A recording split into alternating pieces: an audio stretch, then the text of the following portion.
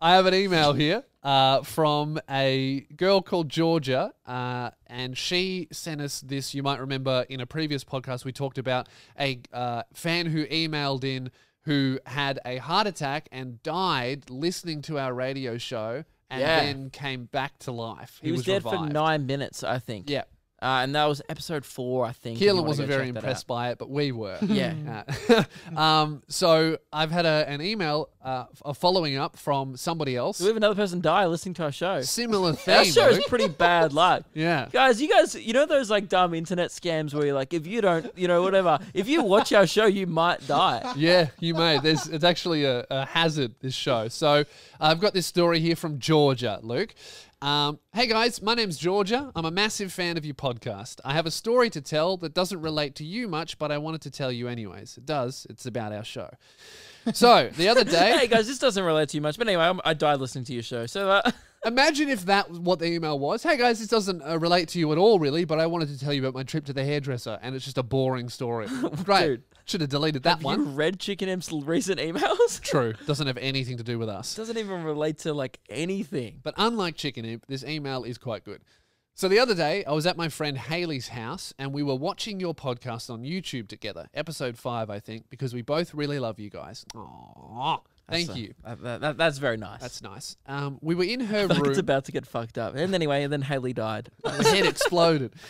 We were in her room and the door was closed. We heard this whining sound from outside the room, so I went and opened her door. Haley's dog, Bobby, was standing outside and looked kind of sad. So we let Bobby in and he sat down on my lap and we continued watching the show. We were about 3/4 of the way through and I went to get up to grab some chips and I expected Bobby to get off me. Oh, no. He didn't move. So I assumed he was asleep and I asked Haley if she could call him to move off my lap. To cut to the chase, he didn't get up. Oh, dear. Bobby, Poor Bobby had died while sitting in my lap. I had a dead dog laying on me for 45 minutes. It was a very sad day. I do think it was a bit funny, though, because only a few episodes before, you were talking about the guy who had a heart attack and his last moments would have been the radio show. But Bobby actually did have those last moments. Unfortunately, he did not come back to life.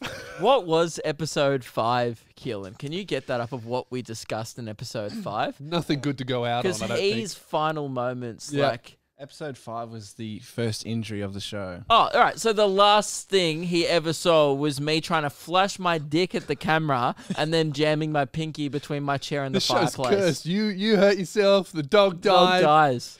Haley was very damn. upset, and I'm very traumatized for having a dead dog sitting on me and not knowing. But hey, that's life. Is And- it? No, that's just our That's podcast. not. That's never happened to me. Thanks, I guess, for making Bobby's last moment something either really funny or really stupid. Still massive fans, and I love you guys heaps. From Georgia, Haley, and Bobby. Maybe just Georgia and Haley. Hey.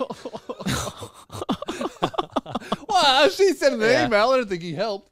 Lee, do you reckon Yeah. it's entirely plausible, right? Yeah. That our comedy like was so good, like we were killing so hard that really episode. killed. We literally killed Killed Bobby. killed Bobby. That's That's a really impressive effort, guys. Well done, team. Man. Woo! Hey, cover your dog's ears. Look Yeah. out. Luke and Lewis show is that good. Watch out, our jokes are not dog friendly. No, sir. Yeah.